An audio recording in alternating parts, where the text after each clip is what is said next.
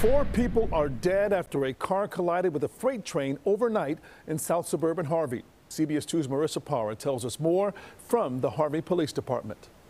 More questions than answers right now as to how this happened and to who. But one key and very telling detail is that we've learned it was the SUV that crashed into the end of the train. And we're told the impact was so severe, the car then burst into flames. This happened around 2 a.m. at 155th and Halstead Avenue. A Harvey police spokesperson says a Dodge Durango carrying 4 people collided into the last rail car of a CSX freight train. The car caught on fire when it was spotted by someone else who was driving past it and reported it to police. CSX crews have been hard at work all morning to make sure the railroad gates, which did get hit, were able to function afterwards. We're told the train crews had no injuries.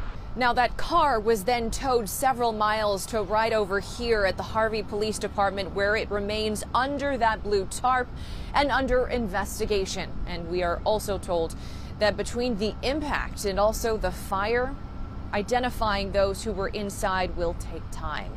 Reporting from Harvey Police Department, Marissa Parra, CBS 2 News.